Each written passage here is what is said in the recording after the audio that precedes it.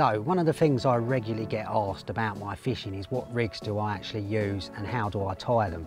So we decided to put a little step-by-step guide to actually show you how these rigs are tied, and it's one of my favourite rigs that I've used for a number of different species. I've had some nice fish on them as well. We'll go through it with you and show you how to tie it. So I've caught a number of good fish on this rig. It's best suited for large gravel pits, still waters in particular.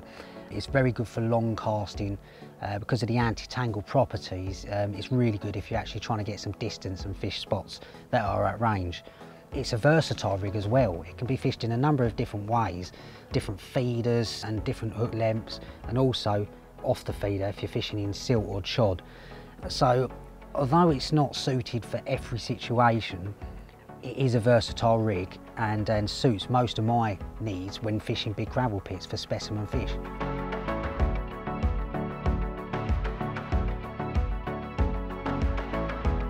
The first thing you want to do is get your fluorocarbon hook link. Now obviously that depends on what species you're going for and where you're fishing.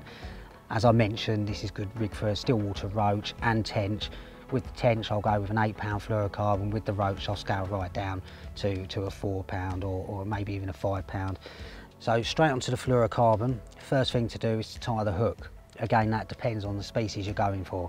In this instance, I'm tying a size 12 on, just to show how to actually tie this rig.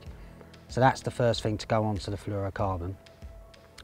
You then need to cut the fluorocarbon, leaving yourself quite a long length from the hook.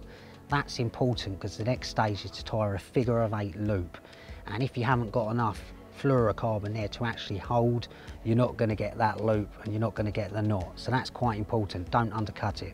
Tie a figure-of-8 loop to the end. Now again, this being a very versatile rig, you can make that rig as short or as long as you want.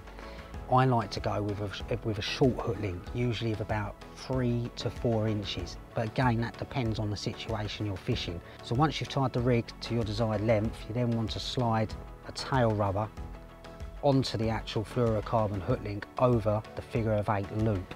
I do that just with a baiting needle. Make sure you've got one with a clip on it or an inserted barb, because once you put that sleeve on, it's not going to pop back out. So that's your rig tied now, and that's going to just sit aside. What I would recommend and what I do is tie a number of these so they're ready to go, and that's the beauty of this rig. They're quick change. You can use a quick change swivel, but I prefer not to because it adds a few more mil onto the length of your actual hook link. And I find this way a lot easier to change rigs quickly. You literally just put the loop through the swivel, the hook through, and you're back in business.